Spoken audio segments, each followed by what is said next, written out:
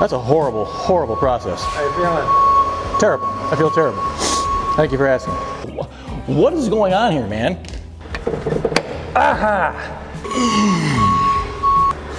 Oh. Gosh. This didn't really have to be that difficult. What is going on? Literally, what is going on right now?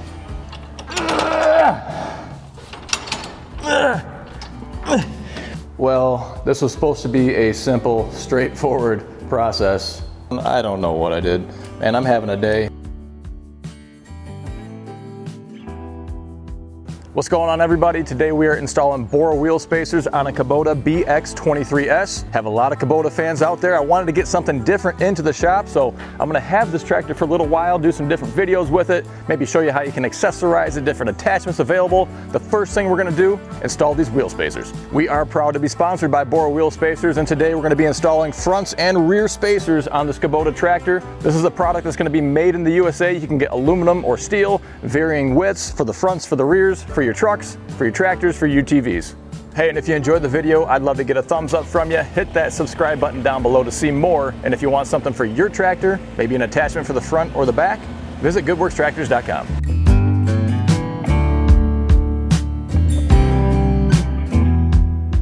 So a common question you guys ask is, what size spacers can I put on if I have a mower deck? And this is a good example right here. What I did is I measured the space between the outside of the tire and then the nearest interference point. So you gotta imagine the tire is just gonna slide out, straight out towards me. And so if I'm pushing it out, let's see how far we can get without making contact or interference with the gauge wheel, the gauge arm, whatever might be the interference point in your situation.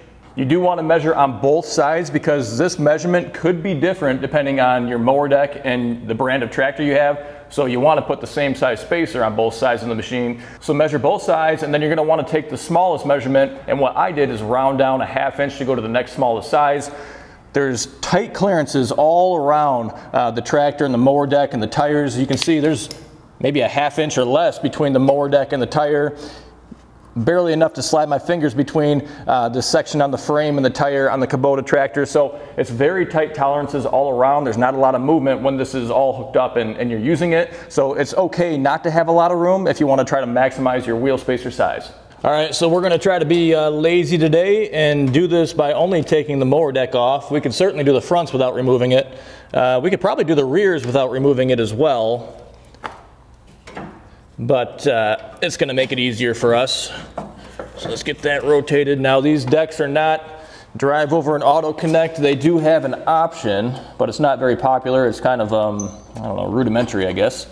But you can see this is a good case of deck damage. And this is why you want to take your mower decks off when you're not using them, because there's not a lot of clearance. This is raised up as high as it can go right now, and you have what? I don't know, 4.5 inches or so of clearance underneath the deck. And so if this catches a stump, or maybe you're on uneven ground and catches a hole and just gets bent back, you can see what happens to the deck. Now it's usable still, and you could bend this back out, of course, as well, but it's still something that is preventable. And that's why I really like those John Deere Auto Connect decks and a drive over deck in general. That makes it easier to take on and off.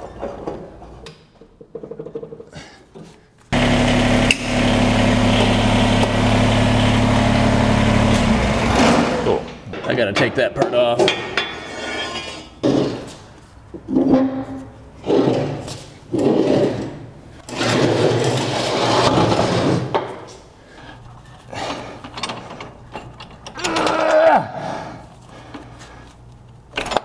There we go. All right, guys, so we just got the mower deck off. I know I'm out of shape, but I'm sweating pretty good. It's not the worst thing in the world.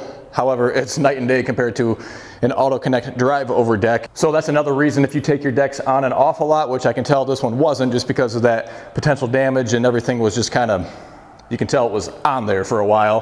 The PTO splines, that was really on there pretty good too, but it's good just to take these mower decks off even once in a while if you're gonna mow with it all the time, just so you can do the regular maintenance, make sure everything is functioning like you want it to. Let's get to those wheel spacers.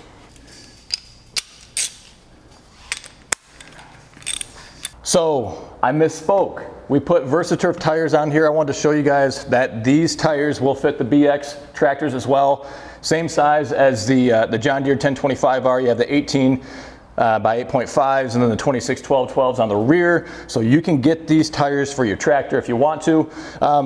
When we had them installed, you can see there's a lug missing right here.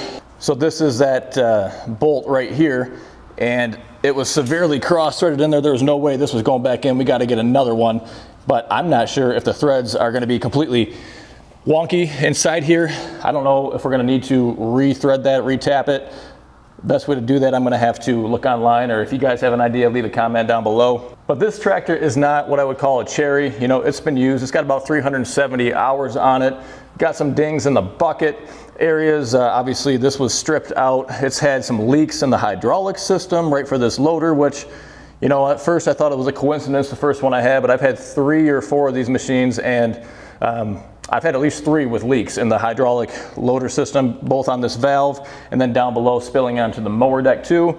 It's got some wear points on the steps getting on and off of the machine on both sides, some dings in the fenders all around. This is one of the reasons I don't get that many Kubotas is cosmetically they don't hold up very well. So it's very challenging to find them. They're easy to damage. The mower deck has a damage on it too. There's some other models, some of their bigger models hold up better as well, but these BXs, for some reason, they just seem to have a lot of damage like this, and that's one of the frustrating things about getting them in when you don't notice it in pictures.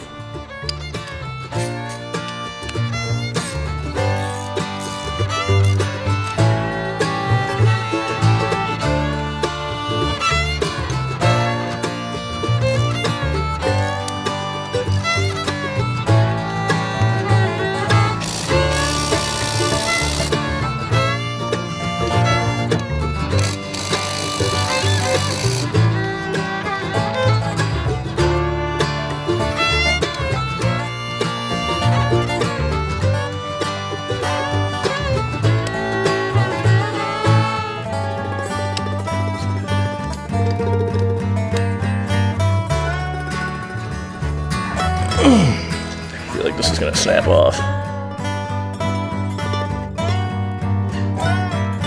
Okay, so I am having some trouble with that last bolt. It really feels like I'm going to shear it off if I keep going.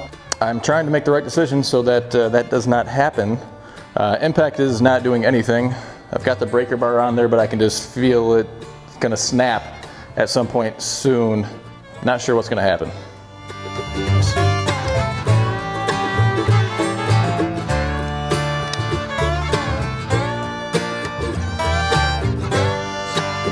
Spinning that around.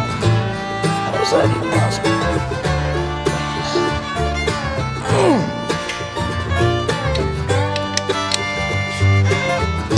Oh, what do we get? Snap, crackle, pop. This didn't really have to be that difficult. This was supposed to be a simple, easy process, but we are off to a bad start. That's not good.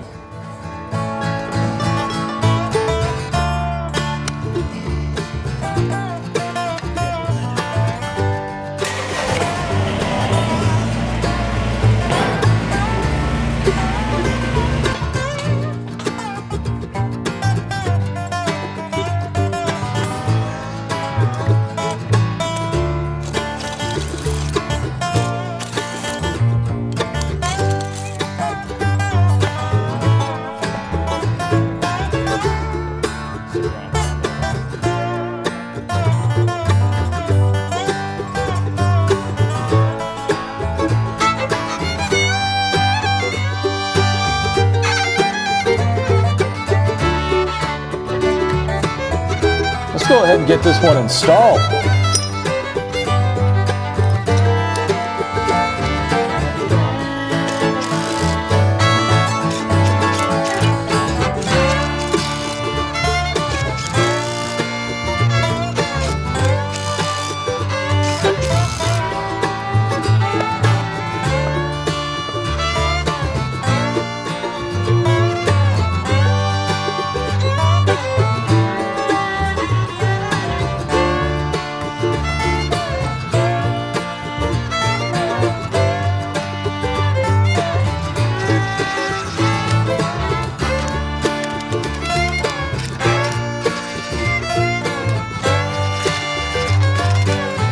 And that, my friends, is how you install a Bora wheel spacer.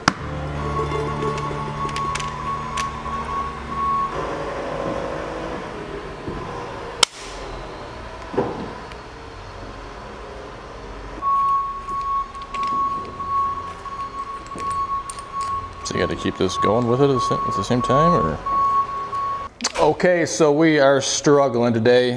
Broke the torque wrench somehow. Yeah, it just freely spins and you can't tighten it down. I don't know what I did.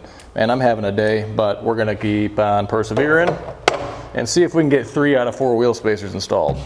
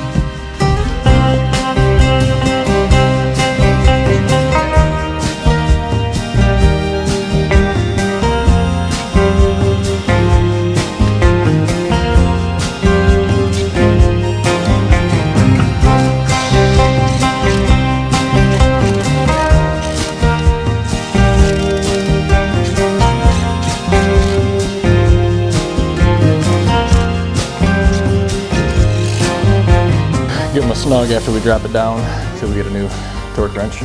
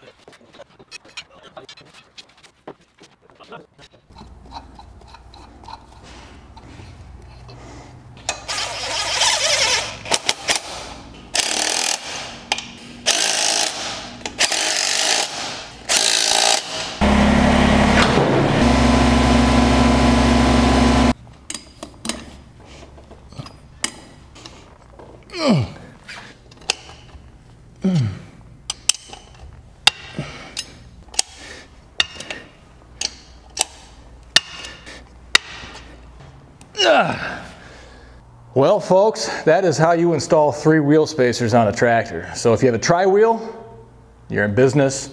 If you have stripped out threads and a sheared off bolt in your hub, you're not in business yet. But you're still more stable than you would be, although this is not the recommended installation. So today just wasn't our day, and I don't know if the wheel hub damage with the stripped out threads and the sheared off bolt and everything is from the original owner doing something incorrectly, or if it's just cheap steel or cheap materials. I don't have any idea, but we had some threading or cross-threading issues on the rear hub, on the stems that are sticking out too. So I'm gonna end up taking this into Wolf Kubota over in Mattawan and have them take a look at it, see if they can get us fixed up. Hopefully they can get it rethreaded, or maybe we need some new parts. I don't know.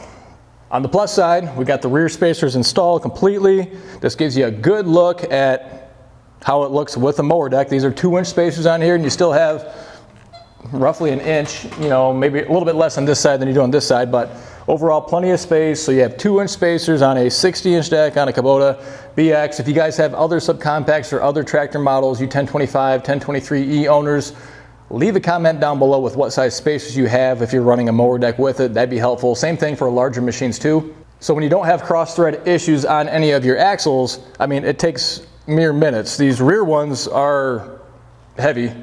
Even though they're small, they're heavy. So the two of us working together to get them back on was a lot easier than trying to manhandle that by yourself. The fronts were a piece of cake.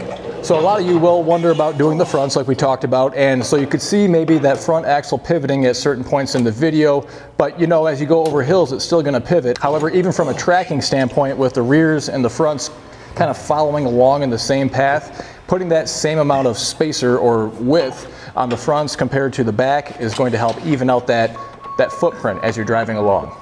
Another point to note about the front spacers is that if you do have a drive over mower deck, if you don't have a mower deck, nothing to worry about, but if you have a drive over mower deck, then you're going to want to take into account that additional width on the front tires, because when you're driving over, you want to make sure there's going to be no restrictions or obstructions with that additional width as you drive over your mower.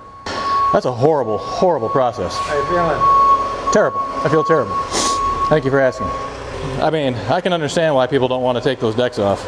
Last but not least, you do want to finish these off by using a torque wrench to adjust to the proper setting based on the tractor manufacturer. Reference your manual if you can't find it online. The fronts are around 120 and the rears are around 90 or so. It has a range on there for this Kubota BX. We weren't able to do that today because we ended up breaking our torque wrench. That's just the way the day was going. So if you can avoid pitfalls like cross-threaded bolts in the front and sheared off bolts, cross-threaded stems on the back, and a broken torque wrench, things go pretty smooth. Bora performed flawlessly. So if you're looking for a set of wheel spacers for your tractor, this is a good look at how they can get installed on a Kubota, not just a BX, but any size Kubota tractor. And for any tractor that's out there, you order them right from Bora's website. There's going to be a link down below. Pick out all the options, the sizes, the front, the rear, whatever you need. Normally they do have a lead time. They're a made to order item because they're a custom solution. So just expect that and plan ahead. Alrighty guys, well, if you would, I'd love to get a thumbs up from you. Hit that subscribe button below if you want to see more tractor videos, and head on over to Good Works Tractors if you're looking for something for your machine. Thanks again for stopping by, and until next time, stay safe. We'll see you soon.